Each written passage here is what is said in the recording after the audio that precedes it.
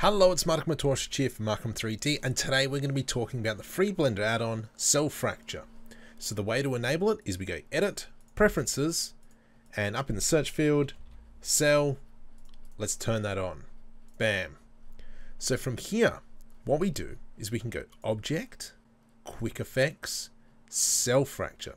And so this brings up this menu.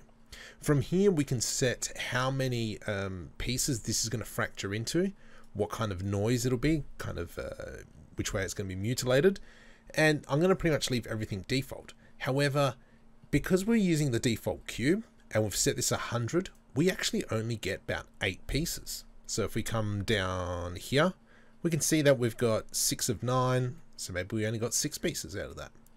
Now the reason for that is all about geometry. So if I delete that, if we have a look at the geometry, we've got barely anything. If I go subdivide, subdivide, subdivide, subdivide with W, and now we come into Object, Quick Effects, Cell Fracture, we've got 100, noise, beautiful, and so now we've got a lot more. So if we come down here, we've actually only still got 70. So we still got to break up that the faces even more. However, kind of boring. Cool, I made a cell fracture, nothing really happens. What we can do from here is I can go into object mode, rigid body, add active. And now obviously if I play, nothing happens, kind of just drops through the sky. So let's just delete this default cube and let's go back to frame 0. I'm going to Shift A, add in a plane, scale that out, GZ, and just move that down. Go back into object, rigid body, add passive. Now this, the rigid body can all be done through here, can be done through the physics tab, but we're just doing it quickly through there.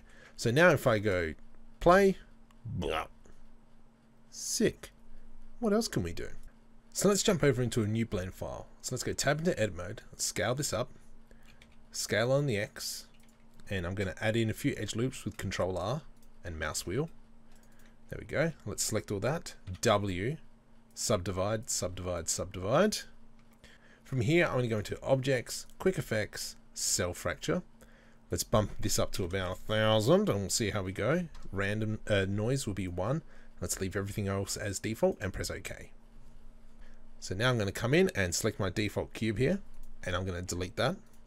We'll go into wireframe mode, Z wireframe, and box select. Let's just make sure we get everything. From here, I'm going to go into the physics tab and enable rigid body, set it as active. And obviously now if I press play, it's just going to fall. That one piece. So let's go back to frame 1. I'm going to object, rigid body, copy from active. And now what that's done is applied all these settings to everything else that's been selected. If I press play now, everything will fall. So let's stop that. What we'll do is go into dynamics. I'm going to turn on deactivation and expand that. Start deactivation. I'm just going to tick that. From here, object, rigid bodies, copy from active. And now it doesn't matter what we select, they've all got the same stuff. So let's now go back into solid mode. I'm going to scroll out and I've already got a wonderful little tube here that's ready to spin. From here, I'm going to go into rigid body. This is going to be passive and it's going to be animated. Now if we press play, bam! Excellent. What we might do is let's just throw in a mesh plane here, scale that out, GZ, push it down. And let's have this as rigid body and that's a passive. Then hopefully when we press play, everything just explodes. So this is probably intersecting those bottom faces. So we'll move it down a little bit more. Bam!